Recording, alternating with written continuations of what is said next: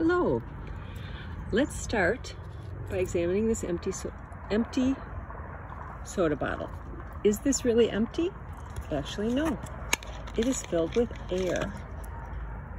So, when you pour water into a bottle, the molecules of air that once occupied the bottle come rushing out. And you don't notice an exchange of water and air because, obviously, air molecules are invisible.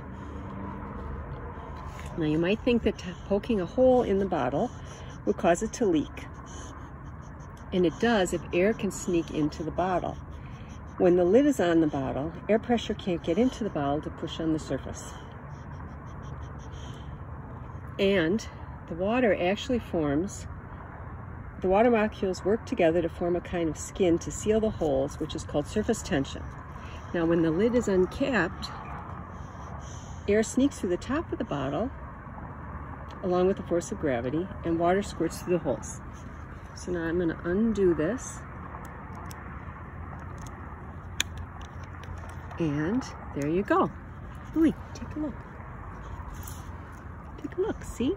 The water is squirting through the hole that was there because air is exerting pressure on top of the water.